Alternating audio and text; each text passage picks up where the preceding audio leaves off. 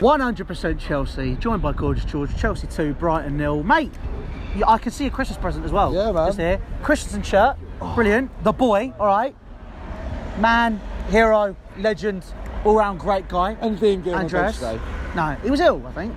But it's rested him, do you know what I mean? He's played a load of games and he's been fantastic for us. But let's get on to that. Also, Merry Christmas to everyone. I hope you had a really good, Christmas. Spent it with family. Had a very Merry Christmas.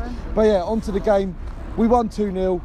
First half, we weren't clinical enough. Moses had 2 chances. Cesc Fabregas had a chance. Put it straight down the keeper. Hazard had a few chances. Again, we weren't clinical. And I thought that was going to cost us. The same again like we were having at Everton. We had our chances, didn't finish them. Brighton, surprisingly, didn't sit back as much as I thought they would. They actually came out to play football. And I enjoyed that because it gave both teams a bit of space and it was a good game of football. Do you know what I mean? Like, fair play to Brighton. They came here, tried to give it their all, and we were just too much for them in the second half. We came out and I think Conte showed them the Burnley score at half time and said, let's go out there and get this win because we don't know what's going to happen. Obviously, they drew 2-2, last minute goal. Surprise at Man United. Yeah, but we're now 1 point behind them. So maybe Conte said, let's go out there and get these 3 points. First 3 minutes, Morata pops up with a goal. Assist from Aspilicueta. You can't write a better script. Those two just seem to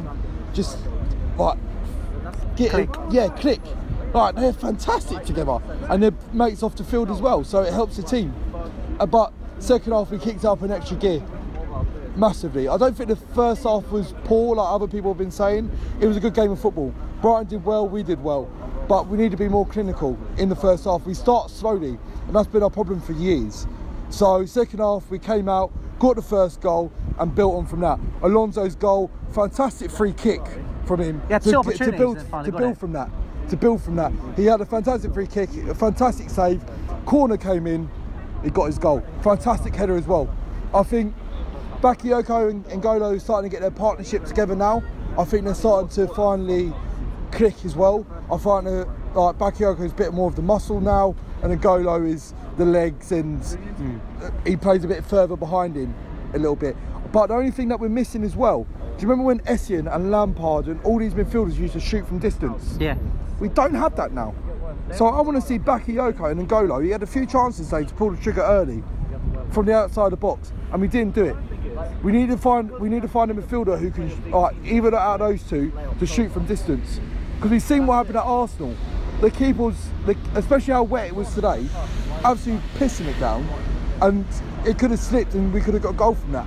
Do you know what I mean? So we need to start shooting a bit more from distance for me. Also Hazard, he had a fantastic game, don't get me wrong. And the same at Everton, he had a fantastic game, but the only thing is he came too deep from Everton. After what you said, I watched it, and yeah, he did. He came too deep. At that false 9, he needs to be in and around the box. But today, he was fantastic today. But the only thing is he needs to pull the trigger. He needs to be more selfish. Be selfish, get your goal.